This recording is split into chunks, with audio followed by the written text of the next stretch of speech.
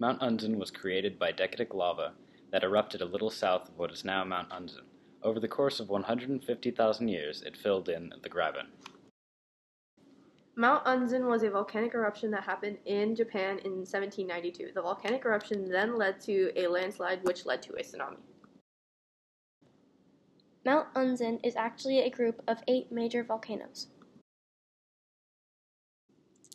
After the first volcano erupted, an earthquake set off a landslide which eventually got to the sea and set off a tsunami.